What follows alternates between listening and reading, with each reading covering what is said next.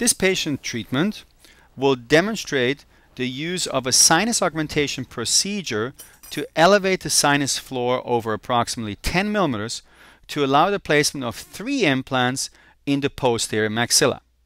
The patient demonstrated with sufficient bone width and bone height except for a sinus pneumatization. In the particular clinical case, many specialized instruments are being used, like surgical suction units, handpieces, hand instruments, to really prepare the bone well.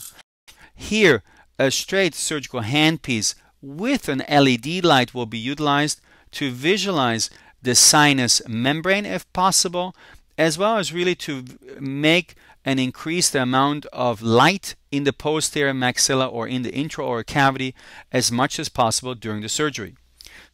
New drill unit is utilized which has an extremely good torque control as well as a good control of speed as different handpieces. This then will be used to prep the sinus window so we can allow here an entry into the sinus augmentation site. The sinus augmentation site here visible. Then to allow good active cells to be placed into the sinus window and into the sinus augmentation procedure, bone is being harvested with a bone scraper. Then we switch over to a Contra angle surgical handpiece as well with LED, and we change the program on the drill unit.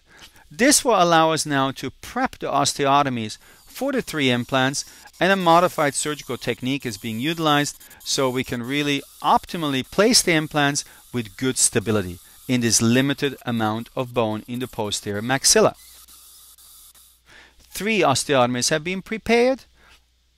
The first layer is a bone substitute. The second layer is autogenous bone.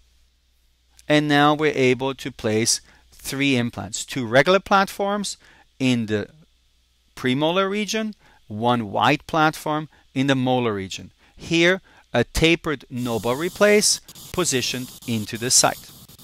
This new drill unit has a unique feature, which is the automatic drill reversal, which makes it more user-friendly to place implants in a stepped torque fashion. So normally I start with 20, 30, 40 Newton and increase the torque as the bone allows me to. Here the overview of the 3 implants placed, the bone graft in the sinus, and here the final bone graft placed around the sockets of the 2 implants with coverages of barrier membranes over the implants made out of collagen. The final flap closure demonstrates here tension-free positioning. Then we take an X-ray to make sure that we have the implants in correct position and also have a good sinus elevation, which was visible. Okay, we're finished. Thank you so much. For more education programs, visit the GIDE Institute at www.guidedental.com.